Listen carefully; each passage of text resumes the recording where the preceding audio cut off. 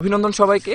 আমরা আজকে এই ভিডিওতে যেটা দেখব সেটা হচ্ছে কোন একটা সার্কিটের প্রত্যেকটা রোধের দুই প্রান্ত দিয়ে কিভাবে ভোল্টেজ বের করতে হয় এবং প্রত্যেকটা রোধের ভিতর দিয়ে কিভাবে তড়িৎ প্রবাহ হিসাব করতে হবে। আমার এখানে একটা সার্কিট দেওয়া আছে যেটা হচ্ছে মিশ্র সমবায় রোধের, এবং এখানে একটা ভোল্টেজ সোর্স দেওয়া আছে সেটা হচ্ছে 50 ভোল্ট। আমাদের বের করতে হবে এই প্রত্যেকটা রোধের ভেতর দিয়ে কত তড়িৎ প্রবাহ যাচ্ছে এবং প্রত্যেকটা রোধের দুই প্রান্তের ভোল্টেজ ডিফারেন্সটা কত। তো শুরুতে আসি, আমরা হচ্ছে যেটা করব, এই সার্কিটটাকে আস্তে আস্তে ছোট বানাবো। আমরা লাইক লাস্ট ভিডিওতে আমরা বলেছিলাম যে কিভাবে একটা মিশ্র সমবায় কে আস্তে আস্তে ছোট বানাতে হয়। সো সেক্ষেত্রে আমরা এই কাজটা করব। অলরেডি আমি এটা করে ফেলেছি। দেখো, তোমাদের একটু হালকা আমি ব্রিফ দেই এখানে। সেটা হচ্ছে প্রথম আমরা যেটা করেছি সেটা হচ্ছে 4 এবং 6। দেখো, এই দুইটা রোধ শ্রেণীতে সংযুক্ত অবস্থায় আছে। সো 4 এবং 6 যদি শ্রেণীতে সংযুক্ত অবস্থায় থাকে তাহলে এদের তুল্য রোধ হবে হচ্ছে 10, এবং আমি এই জায়গাতে জাস্ট 10 লিখেছি। সো এই দুইটা রোধের তুল্য রোধ হচ্ছে 10 ওহম, আর বাকি রোধগুলো যে যার মতো অবস্থায় আছে।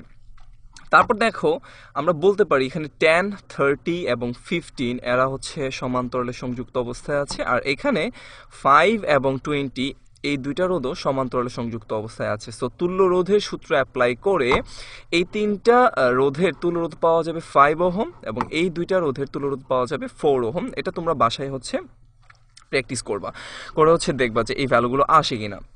নেক্সট হচ্ছে 5, 4, 1 এই তিনটা রোধে হচ্ছে শ্রেণীতে সংযুক্ত অবস্থায় আছে। সো ফাইনালি আমরা এই 5, 4 এবং 1 এদের যদি শ্রেণীতে সংযুক্ত করি সেক্ষেত্রে হচ্ছে ভ্যালু আসবে হচ্ছে 10 ওহম, অ্যান্ড এই 10 ওহম হচ্ছে আমার বর্তনীর টোটাল তুল্য রোধ।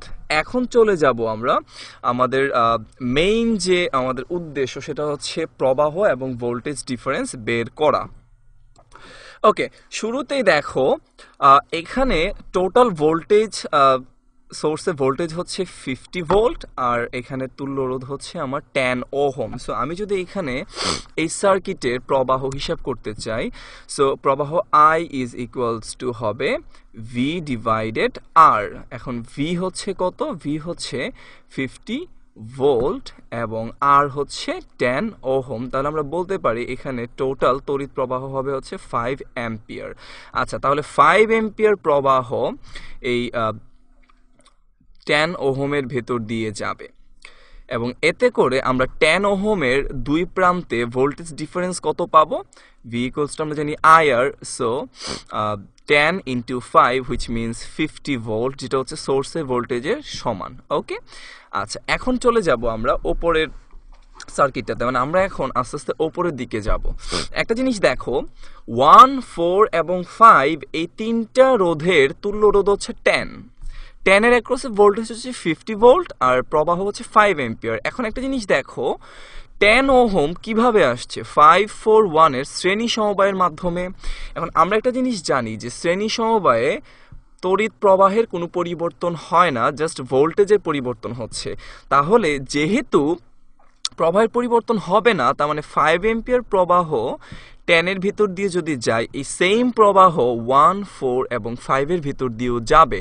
তাহলে আমি কি বলতে পারি যে এখানে 1 এর অ্যাক্রসে 1 এর ভেতর দিয়ে প্রবাহিত তড়িৎ হচ্ছে 5 অ্যাম্পিয়ার, ইভেন 4 এর ভেতর দিয়ে প্রবাহিত তড়িৎ হচ্ছে 5 অ্যাম্পিয়ার, এবং 5 ওহমের ভেতর দিয়ে প্রবাহিত তড়িৎ হচ্ছে 5 অ্যাম্পিয়ার। বলতে পারি সেটা, যেহেতু এরা হচ্ছে শ্রেণীতে আছে এবং এদের তুল্য রোধ হচ্ছে 10 ওহম। কিন্তু এই প্রত্যেকটা রোধের বিভব পার্থক্য কিন্তু সেম হবে না।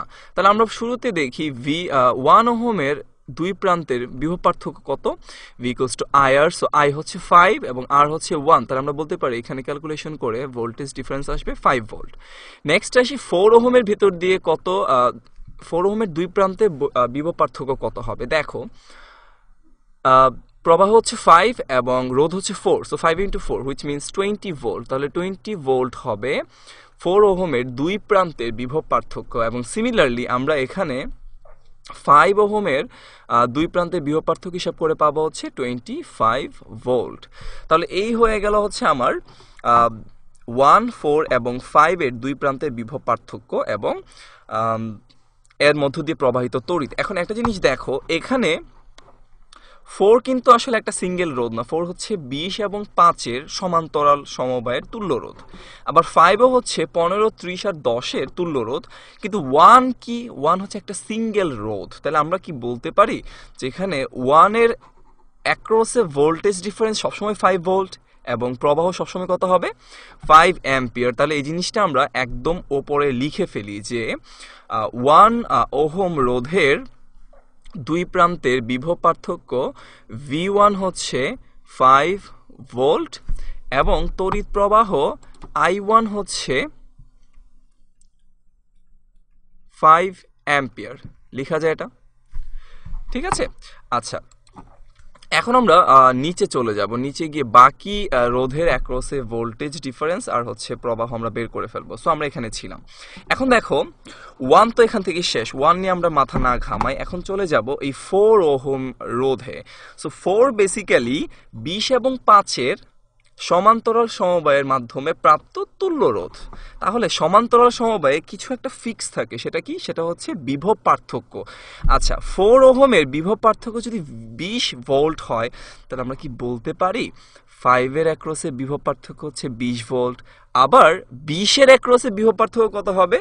20 ভোল্ট। তাহলে আমরা লিখে ফেলি এখানে যে 5-এর অ্যাক্রসে বিভব পার্থক্য V4 সমান